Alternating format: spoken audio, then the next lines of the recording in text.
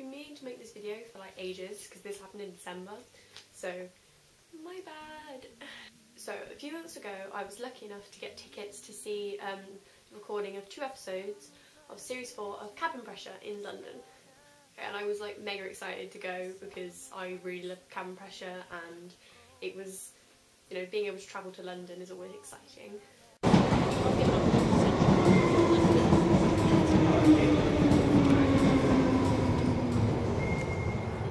On the 16th of December I travelled down to Reading to see my friend Chloe, and the next day we travelled into London and we had to get loads of trains and get up really early and got lost several times.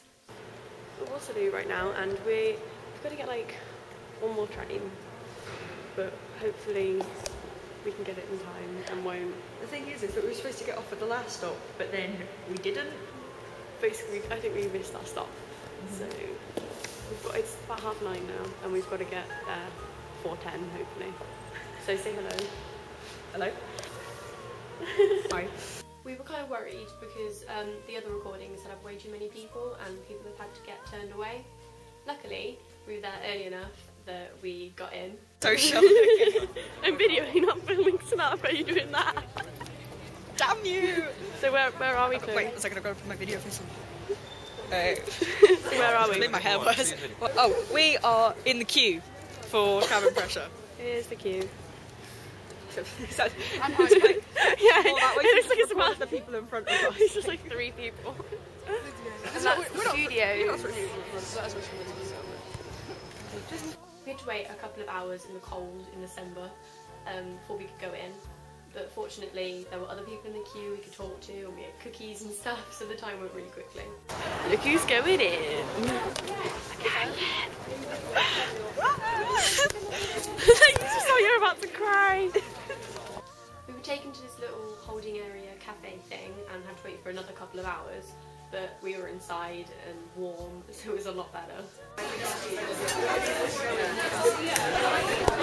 I'm ridiculously excited right now. I'm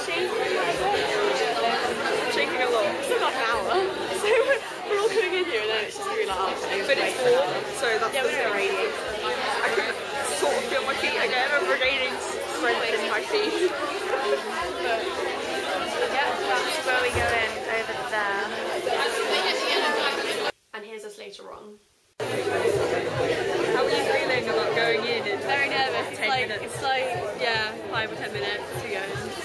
And I'm very excited and happy, and we have our tickets and I'm number 18. It's really weird that they don't record it in chronological order, like they do go back and edit it, or maybe they won't, and then we won't know what's going on, and then we like little sections, but I just really want to hear. We weren't allowed to film the episodes for obvious reasons, but here's where we were. It's a really small audience, and then there's like that.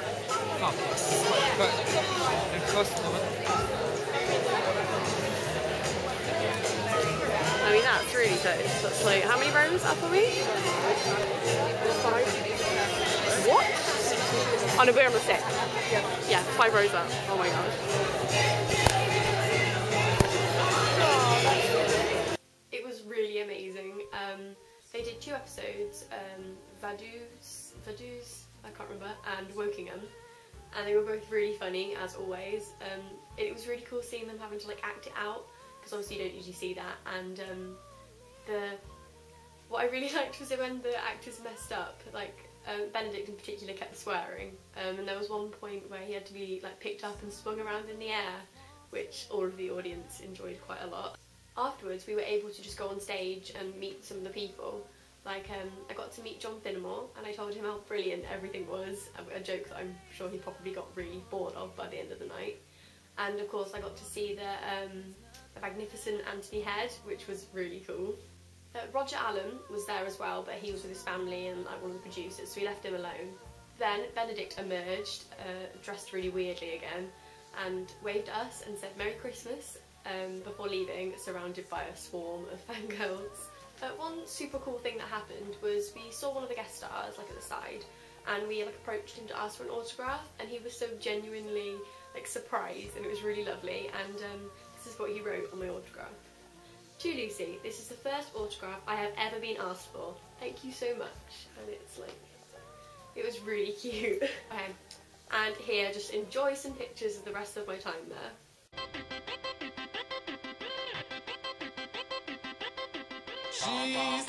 She said, I will never be your queen.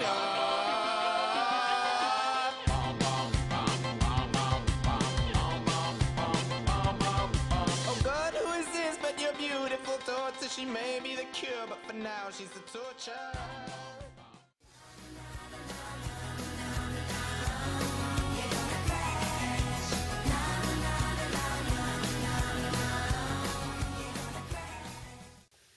Side note, I wasn't just drinking tea to seem more English. It's really cold in my house, so this is keeping me warm.